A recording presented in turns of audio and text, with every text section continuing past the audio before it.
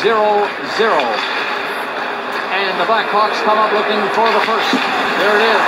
Big pad save. Off the left pad of Carey Price. Prescott to center.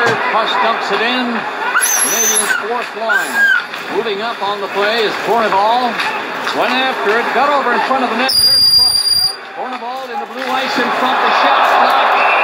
Crawford hangs on. Chance at both ends. I think a better chance by the Canadians. You know what? Glenville loves to run the... There's Zod, his shot. That'll be blocked. Zod fell, tried to make a pass back, did get it back to the line. On Zeus, Duncan Keith and back to him. On Zeus shot it behind the Montreal net. Murray is back there moving on it. Douglas Murray, number 6.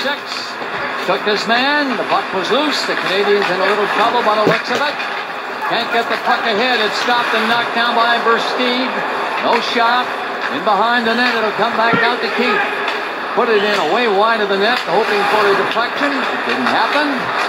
And Rafael Diaz flipped it ahead, net and giveaway. Kept in by Hanzo. Pass in front of the net coming. Seabrook had his stick, left it in time. But the Canadians a little loose in their own zone with the Chicago Blackhawks, ever dangerous.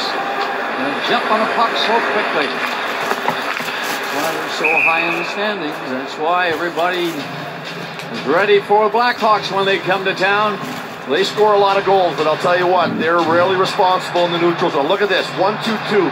They're going to wait you out, and they're inviting you to come right into their web, and then they're going to jam you in this neutral zone and turn it over, and they transition as good as anybody, Greg. And if you ever do get through the web, then you better make sure you put the pucks in an area where you can get them back, because the Hawks are terrific. Next in the zone, one pass and they're out.